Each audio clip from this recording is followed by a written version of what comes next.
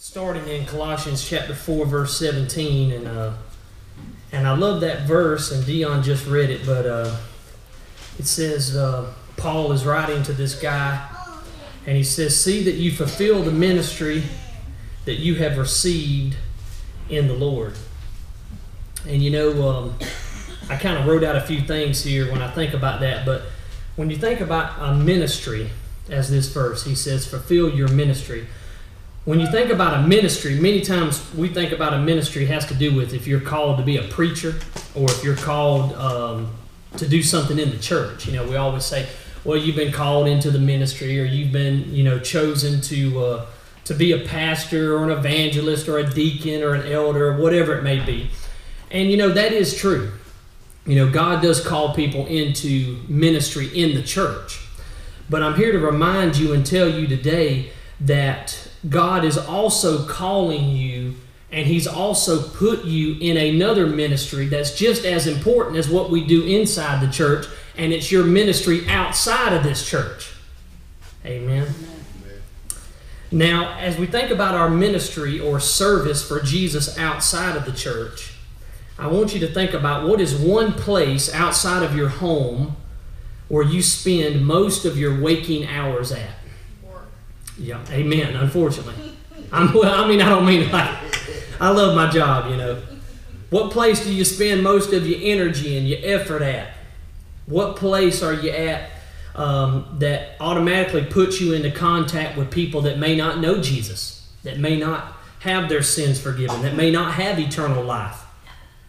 What place is that? Well, that place is your job. Amen. Your job. Now, I've kind of touched on this topic before several weeks ago, but just stay with me because I feel like God has me here today to remind you that your job is a calling. Yes, your job is a vocation. It is a ministry opportunity for you and for me. As the scripture tells us in Ephesians chapter 1, verse 11, everything in your life is under God's sovereign control. What does that mean? That means God controls everything. God not only sees it, listen, God doesn't only know things are going to happen. God doesn't just look down the halls of time and say, well, I know this person's going to be born, and I know they're going to look and act like that, and I know this is going to happen. God does that, but here's the next thing the Bible teaches us. God not only sees what's going to happen, God controls what's going to happen. Amen. That's how we can quote Romans 8:28 and say God works all things out for our good and His glory. How can He do that unless He controls everything? Which He does. Praise God. I'm so thankful He does and we don't. Amen. So God controls everything. That means there are no coincidences in your life. There is no happenstance, no serendipity, no luck. There is no luck. Everything happens according to God's sovereign plan. What He has decreed or determined would happen before He even spoke the galaxies into existence. Everything is going to happen when God wants it, how God wants it, for His glory in the end. Amen. This means that your job that you're at, you are at that job for a reason. It's not an accident you have the job that you have.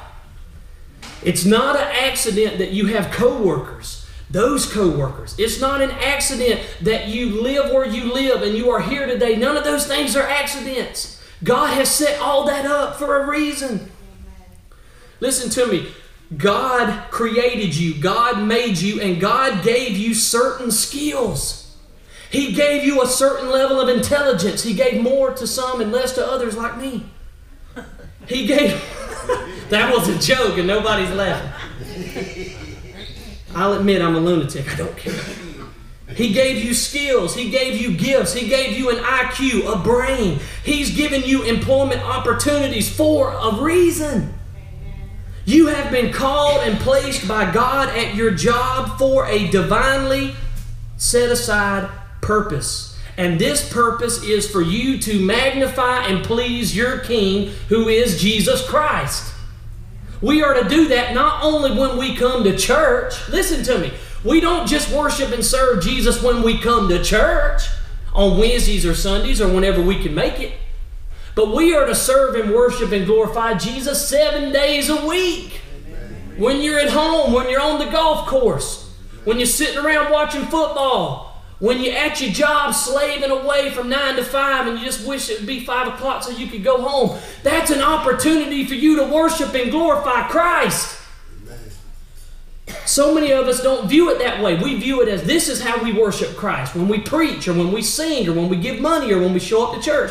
And that is worshiping Christ if you do it with the right attitude. But that's not supposed to be the end of your worship. That should be just the beginning of your worship. You say, how can I worship and glorify and please Jesus at my job? You do that by blessing others, by doing good to others, by doing a good job at your job for Jesus, and loving others the way Jesus loves you. If you work that way, you are glorifying and pleasing and worshiping Jesus at your job. Amen. If you're not, then you need to repent and turn and forsake those things. Now listen to me. Your job, as long as it's a lawful and biblical job. For example, if you're a drug dealer or you work for the mafia, you need to repent. That job's not glorifying Jesus, okay? Going out and selling drugs and killing people, that's not glorifying God. But if you have a lawful job that does not contradict the teachings of the Bible, then it's a legitimate vocation and a ministry opportunity. Are you following me today? I've already lost you. Maybe I haven't lost you. Why? Why is this a ministry opportunity? Because, listen to me, God has ordained or chosen to work through your work to make this world a better place. That means if you're a stay-at-home mom, if you're a child care provider, a nurse, a teacher, a doctor, a lawyer, a dentist, an accountant, a farmer, a janitor, the garbage truck man, plumber, electrician, a secretary, a checkout person, you work for an insurance company, you're a waitress at a restaurant. God is choosing to work through you to make this world a better place for all of us. Amen. That's what Martin Luther, the great Protestant reformer, said way back in like the 1500s. He said, God is really the one behind our work. He is working in us and through us in order to promote human flourishing and well-being. For example, think about this. Martin Luther said it like this. He said, we say the Lord's Prayer. And if you remember, there's a part in there that says, give us this day our daily what? Bread. Our daily bread. Now think about how God answers that prayer. He answers that prayer through the farmer who plants the seeds and prepares the fields. He then uses, preferably John Deere tractors, to help to take care of the fields, to prepare the fields, and to harvest the crop. He uses the assemblymen at the John Deere place to service and build and provide maintenance for those tractors in order to perform their service. God also then chooses to use factories to process the grain and the rye or the peanuts or the cotton or whatever it is. It goes to a gin, it goes to a factory, and they produce something out of it. He then uses the factories and the workers at those factories to make a final product that he then uses truck drivers to deliver the final product to stores, Food Giant, Piggly Wiggly, Winn-Dixie, Walmart. God then uses the supermarket workers to stock those shelves and the cashier to check us out so we can purchase those products and that bread and be fed and have a better quality of life because of those products. That is how God chooses to work. Amen? Amen. Isn't that cool? Your job matters. Your job matters, man. You know, I hear all these people say, I've been called into the ministry. I'm a pastor. Well, that's great, dude. I'm real happy for you. But you know what? The stay-at-home mom's been called into ministry too. What higher calling could there be? To be a mother, to be a father, that's a calling. To be a grandmother, to be a grandfather, that's a calling, a ministry from God. What about the nurse that takes care of people in the nursing home or in the hospital? Where would we be without nurses and doctors? We couldn't go on. What about the people that work at the daycares, that wipe the snotty noses and change the dirty diapers and make sure your kids are safe while you're out trying to provide a living? Could you function without them? No, you couldn't. Somebody'd have to stay home, and boy, it'd be tough. Amen. Think about it. What about teachers that help teach your kids how to read and write and do math and civics and how the government works and how to be a good, productive citizen? What happened if all that went away? We would have a tough society, wouldn't we? Amen. It'd be a difficult place to live. And God wants us to have a good life. And so God has chosen to work through all of our jobs in order to make this world a better place. All our jobs are important in God's eyes, and He uses our jobs to make this world a better place for all of us so that we can then be able to seek and serve Jesus Christ. You know, a lot of times where I teach at, it's not as bad now that we're a magnet school. But you would be surprised at the number of kids that are on free and reduced lunches. Even at Abbeville High School, Headland Middle School, wherever you go, Eufaula High, there's a lot of kids that come to school hungry. Are you with me? They ain't had nothing to eat since they left school. And you know what? It's really hard for a child or an adult to listen and learn when they haven't had something good to drink and something decent to eat in 12 or 15 hours. Can you imagine? But you know what? God has put us here on this earth, in our jobs, in our communities, to show the love of Jesus to our communities, to our neighbors, to our co-workers. And if we do a good job at our job and bless those people, we can provide products to help make their lives better, that they get the things they need in order to succeed, that they get the food and water that they need. So then, if they have food and drink, they can come and they'll be more open to the things of God. And then we can teach them and share the gospel with them, and then they can get saved and have eternal life. Amen? Amen. That's the point of it. It's hard to witness to somebody if they say, Sam, I want to listen to you, but I'm real hungry. My stomach's growling so loud, I can't hear what you're saying. What would Jesus say to do? So give them something to eat. Give them something to drink. Take care of them. And then, don't forget it, then share the gospel with them. Amen. Amen.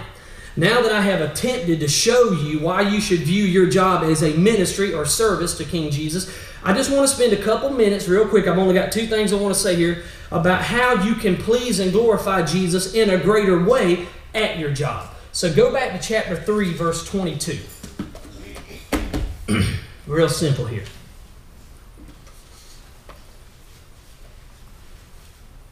Chapter 3, verse 22. So your job is a ministry or a service to Jesus. Now how can we effectively please and glorify Him at our jobs? Well, in verse 22, the first secret to glorifying God at our jobs, and like I said, I've already kind of said this, so just bear with me, but the first secret is found in verse 22, and it's very simple. When you go to work on Monday morning, obey your boss. Obey your boss. Whoever God has put in authority over you, you obey your boss.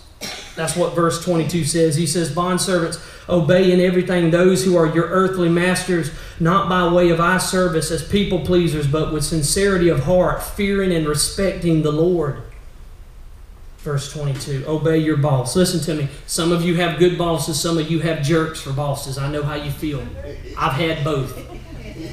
I've had some bosses that I wish I could slap.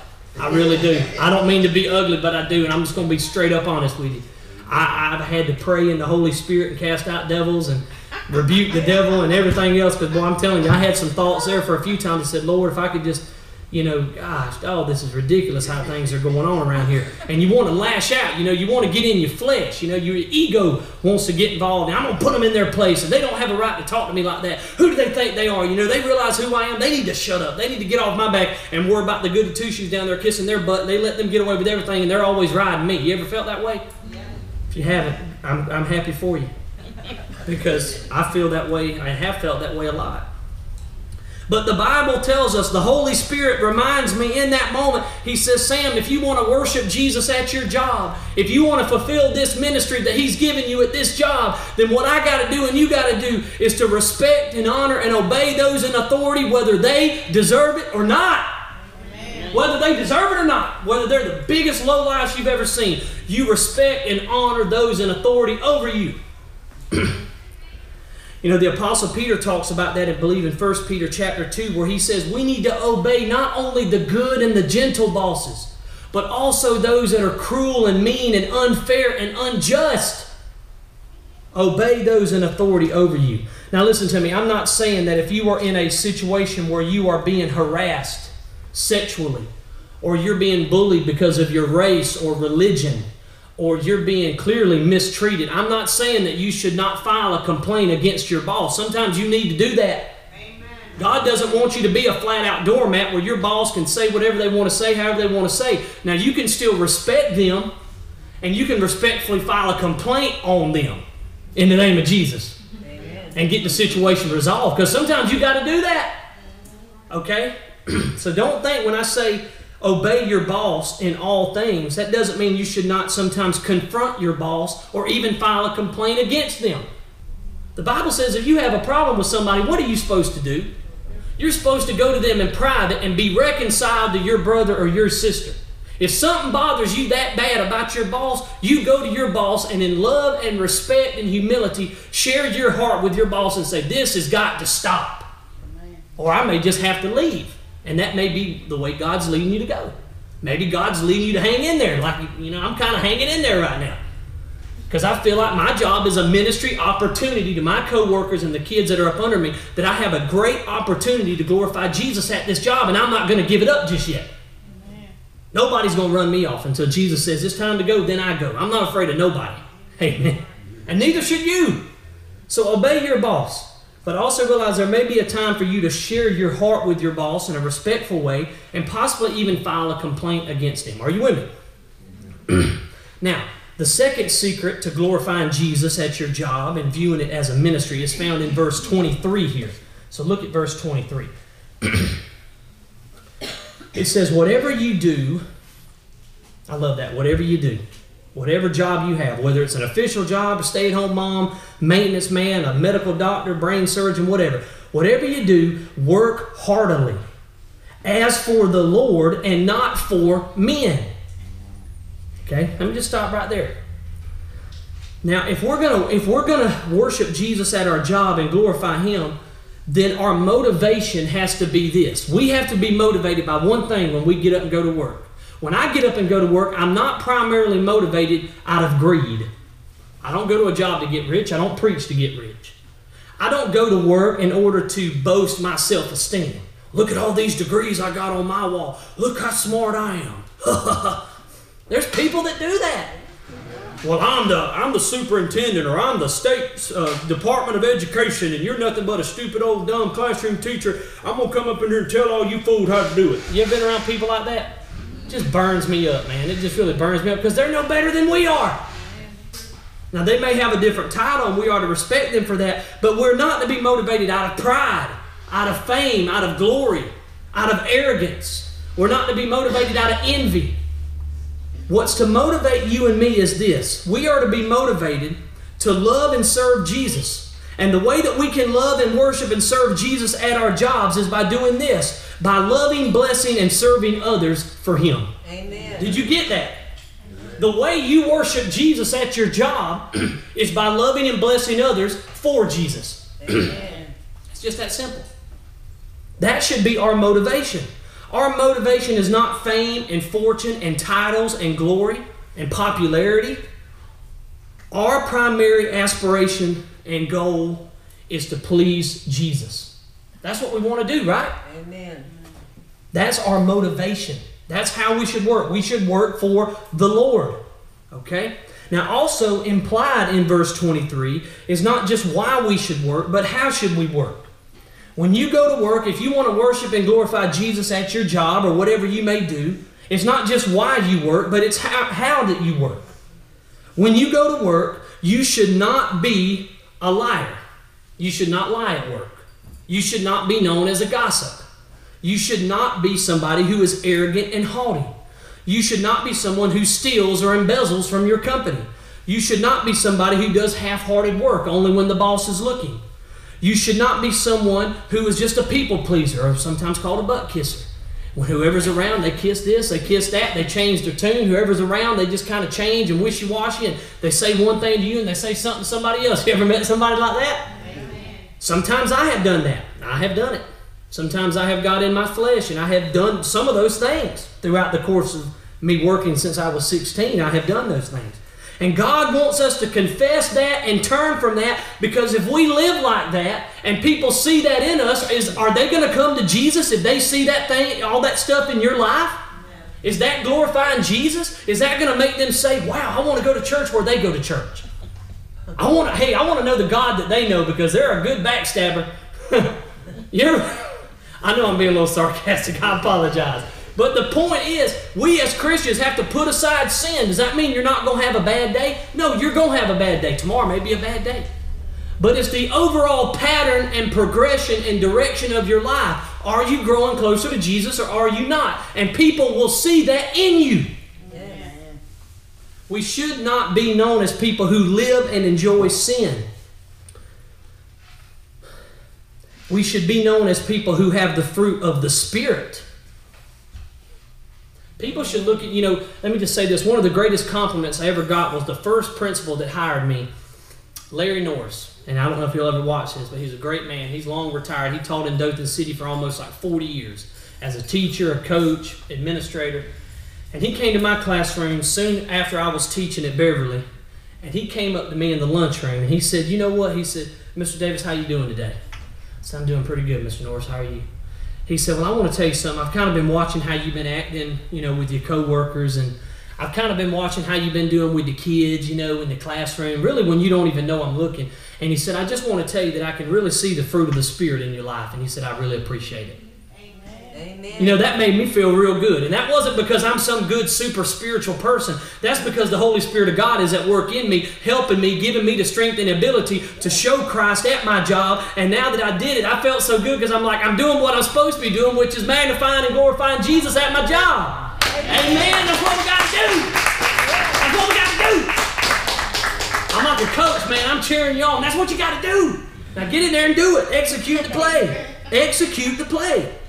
We have to put aside sin. We have to walk by the Spirit, and His fruit will show up.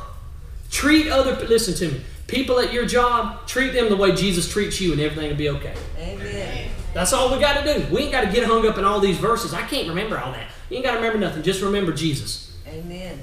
And the Holy Spirit, He is there to help you remember Jesus. Yes. When that kid smarts off to you at school and you just want to say, boy, you better shut up.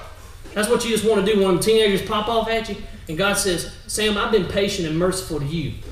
This is a chance for you to demonstrate kindness and patience and mercy to someone who doesn't deserve it, but I gave it to you when you didn't deserve it. Now you show it to them.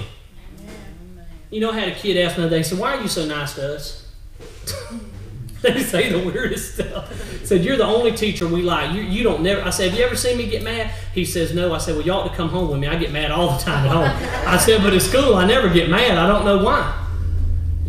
I don't know why. Maybe I need to get full of the Holy Spirit when I'm at home a little bit more. I don't know.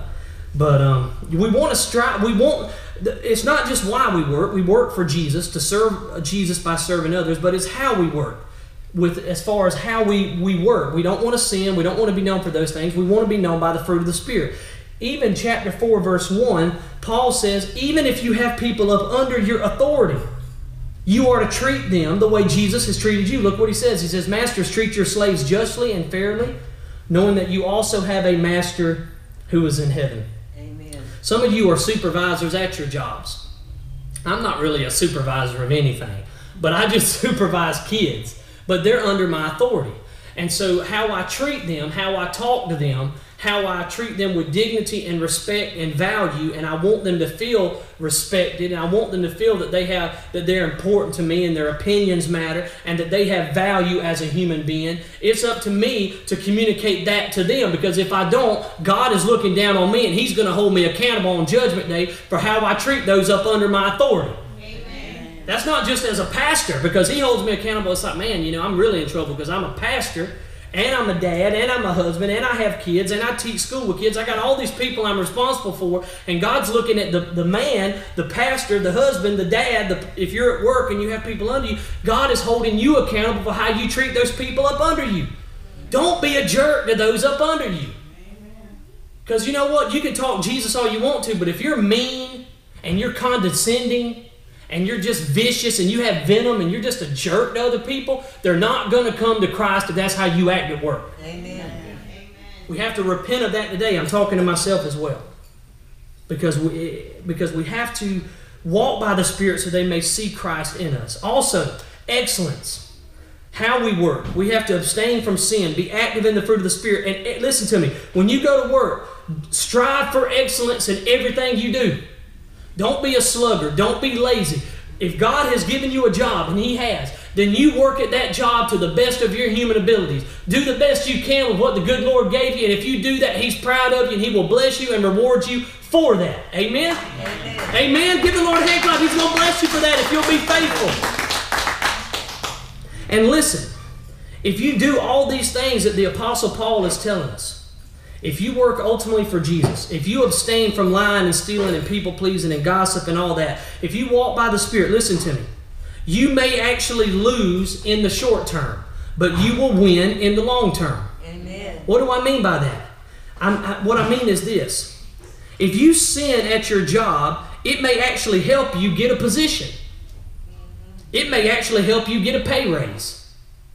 It may actually make you more popular at your job if you sin, if you gossip, if you lie, if you steal a little bit, if you exaggerate. Oh man, I can do all this. Or, you know, so-and-so down there, he ain't nothing but a hillbilly redneck idiot. You know, he can't do nothing. Put me in that position.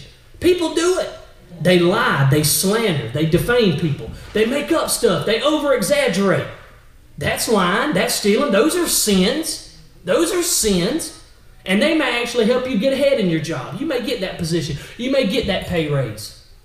Do a little butt kissing, a little smooth in here, a little smooth in there, you know, kiss up a little bit, change, that guy don't like Jesus, so you keep Jesus on the down low because you don't want to offend your boss. You believe in that Jesus stuff? That game was good last night, wasn't it? You ain't going to bring up Jesus. But you around everybody else, man, Jesus is my Savior. He's my God. I love Jesus. But when you're around other people, you're real quiet about it. That's a sin. Because Jesus said if you're ashamed of Him in front of people, He's going to be ashamed of you when you stand before Him on Judgment Day. Are you with me? But you know what? By doing those things, it may help you get ahead temporarily at your job. I've seen it happen with my own eyes. Some of the biggest backstabber, two-faced, gossip, double-tongued people hold the most power and position. It just burns me up. But you know what? That's the way it's going to be a lot of times until Jesus comes back.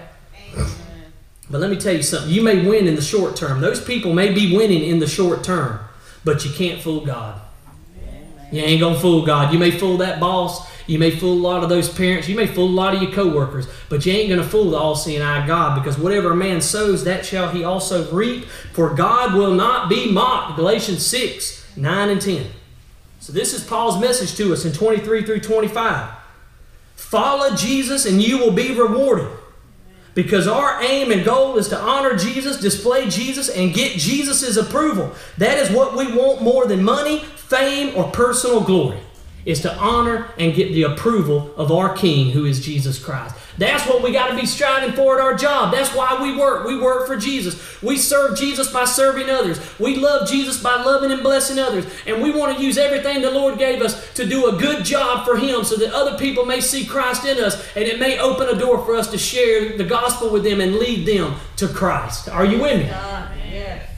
Those people that sin may get ahead in the short term, but in the long term, we're going to win. Our inheritance is from the Lord. Look what he says in verse 24. He says, knowing that from the Lord you will receive an inheritance as your reward. You are serving the Lord Christ. Listen, the wrongdoer will be paid back for the wrong that he or she has done, and there is no favoritism with God. Amen. Maybe that boss, maybe that co-worker, maybe that person up under you, maybe they did you wrong. Maybe they talked bad about you. Maybe they disrespected you. Maybe they ignored you. Maybe they think you're just an idiot. You know what? All the bad things they've done to you, God's going to make sure it comes back on them tenfold. I guarantee you that. All the sins that they've committed, they will not be able to escape the great wrath of God on Judgment Day. That's why you need to forgive them, love them, choose to do good to them no matter what, and let judgment and vengeance belong to the Lord, because I promise you, He'll pay them back for what they have done against you. I promise you He will. Amen? We don't have to take matters in our own hands. God's going to take care of it.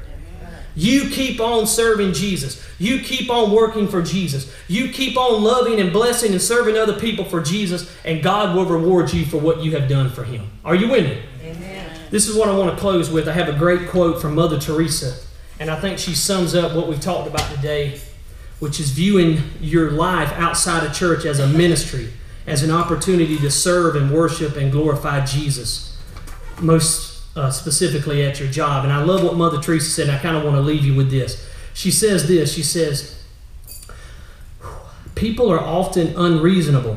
They're illogical and they're self-centered. She says, forgive them anyway. She says, if you are kind to others, people may accuse you of selfish, ulterior motives. She says, be kind to them anyway. If you are successful, you're going to win some false friends and some true enemies. Succeed anyway. If you are honest and frank with people, people may cheat you. Be honest and frank anyway. What you spend years building, someone might destroy overnight. Build it anyway. If you find sincerity and happiness, they may be jealous. Be happy anyway. Amen. The good that you do today, people are going to often forget by tomorrow. You do good anyway. Amen.